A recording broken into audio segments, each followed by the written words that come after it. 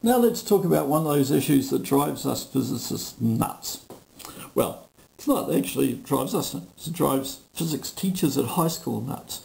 And most of you have probably mentioned centrifugal force, and the high school teacher's gone, there's no such thing as centrifugal force. And we can say right now, they are wrong. There is such a thing as a centrifugal force, but you must be in an accelerating frame to experience it. So centrifugal force is a virtual force. What that means is if you're in an inertial room, if you're in an inertial frame, like sitting in a classroom, which is not, you're not really feeling centrifugal force. We'll actually make a slight exception to that short. But if you're in a car that's going around a corner, you get thrown against the car door. So if inside that frame of reference, inside the car, you're feeling a force pushing you out the door, and we call that centrifugal force. But because you can only observe that force while in the car, we call it a virtual force. So basically, centrifugal force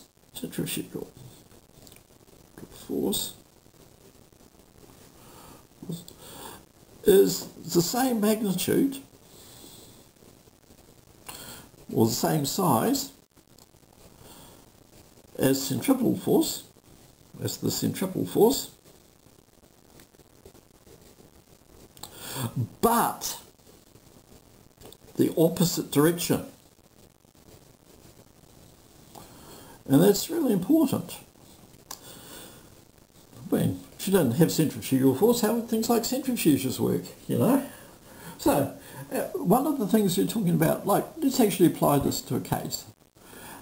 One of the things that they've noticed on space station up on ISS and things like that, if you're in weightlessness for a long time, then basically you get calcium deficiency and blood pressure problems, and you can actually go blind. Chris Hadfield went blind because he was in 0G too long.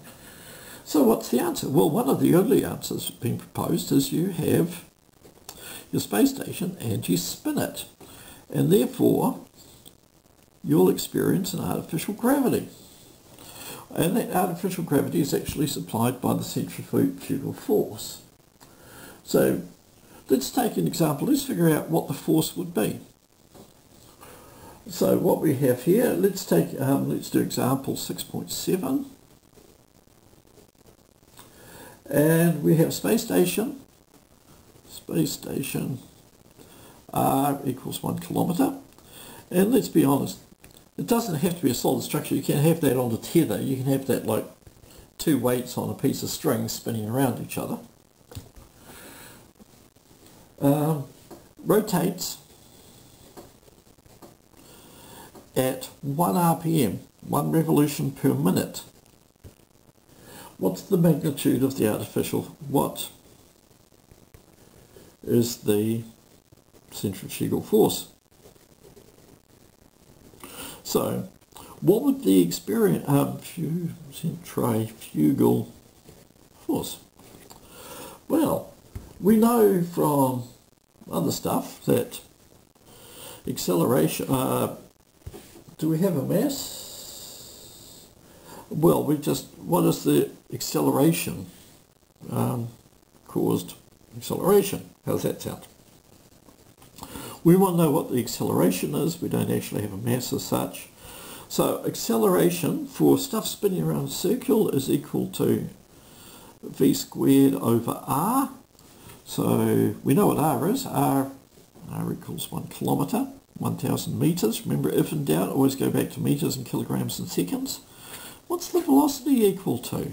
Well, v is equal to distance over time.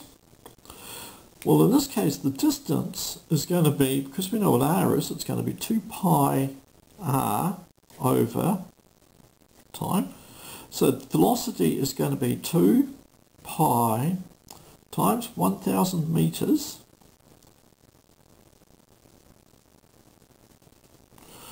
all over the time, which is 60 seconds. So let's stick that into a calculator. 2,000 times pi divided by 60 equals 104.72 meters per second. So let's go and stick this in the equation and find out what happens. We've got 104.72 meters per second.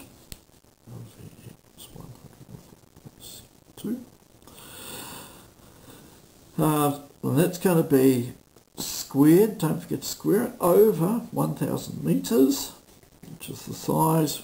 Stick that in the calculator, we square the answer, equals, divide that by 1,000, equals 10.966 meters per second squared. Let's just round that to 11.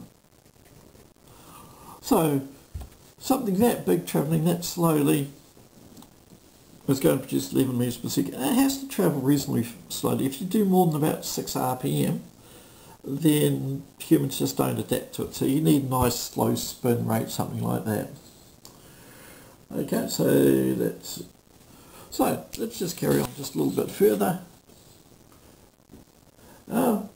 So if we're sitting in a classroom, or if I'm sitting here with a piece of paper, let's draw us there, and there's me in my classroom, or at home, because I'm under quarantine. Well, the whole country's under quarantine. Self-isolation, how's that sound? Am I in an inertial frame, or am I in a non-inertial frame? And as a general rule, for all experiments and things, we count ourselves as an inertial frame. We go into a laboratory and we do experiments. We usually consider that an inertial frame. Is that true? And, well, the answer is no. We're not strictly an inertial frame because the Earth rotates. And not only that, that's the biggest effect. The Earth also goes around the Sun. So therefore it's also got a centrifugal force caused by the rotation. So there's a centrifugal force caused by the Earth spinning, and there's a centrifugal force by the fact that the Earth is moving around the Sun. Then there's a centrifugal force which is probably indetectable, but caused by the fact that the Sun moves around our solar system, moves around a galaxy. So let's actually work out what the size of the centrifugal force for the Earth is. So A is equal to V squared over R. Well, how fast is the Earth actually spinning? Well, that's going to equal, well, again, we've actually got this written down here. So the Earth is actually 6,300 kilometres. So remember, so V is going to be equal to distance, 2 pi R, over time, squared, all over the radius, which is going to be related to that, which is, let's carry this on. Well, if I go, let's see, because that's all multiplication division, I can just square everything in the bracket. So it's going to equal 4, because 2 squared is 4, pi squared, R squared. Well, what's R? Yeah, no, let's just leave this. Let's actually leave this for a second over T squared. All over R. So that will cancel one of those. Which is it? That should just cancel one of those, shouldn't it? Let's just stick the numbers in. Brain's hurting at the moment. So 2 pi times 6.3 times 10 to the 6 meters over the time. Remember, so this is going to be in meters, divided by the time, 86,400 seconds, because that's how many seconds there are in a day.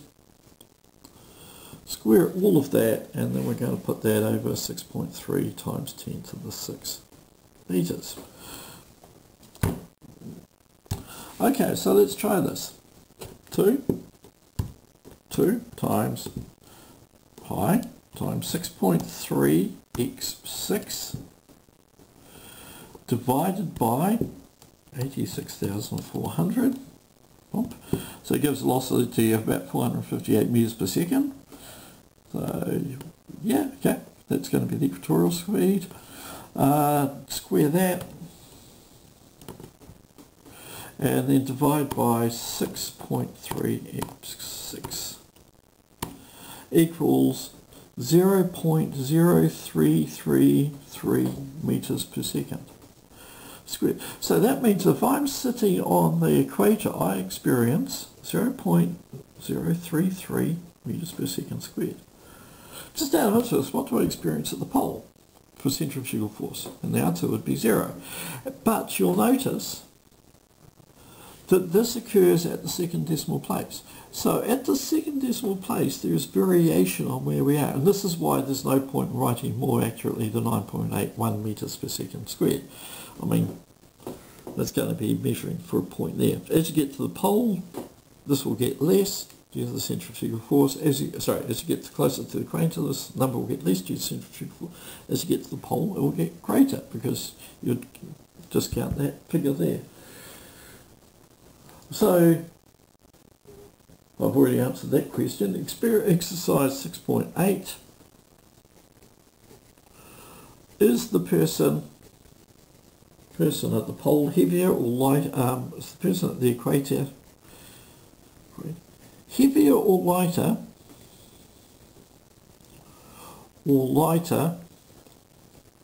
than the person at the pole? Than a person at the pole. And the answer is, yeah, they're going to be slightly lighter because you've got 9.81 minus that. Now the question is this big enough? Is this big enough to have an effect? And the answer is, depends what you're talking about. I mean, if you're talking about in a laboratory experiment, I don't know, measuring the speed of light or trying to measure out what the heat constant is or stuff like that, no, that's a very small figure. 33 millimeters per second squared. They usually won't have much effect on any experiment we're doing. However, that's the difference between here and here. And in reality, the Earth is a big place. And so when that's meant to be the equator, what happens is we've got different accelerations here and here, and this will actually cause the air to move at different speeds. This is particularly apparent between, a bit off the equator from about 10 to 40, 20 to 40 degrees. And this causes the air to travel in huge vortices. And if these get big enough, we call these things hurricanes. So while this effect isn't enough to affect which way water goes down tap, it is big enough to affect the atmosphere and to actually cause hurricanes in the atmosphere. So yeah, and they do a lot of damage. They can kill people, they can cause a lot of damage. So this does actually have some effect, but normally in a lab this is too small to worry about as a rule.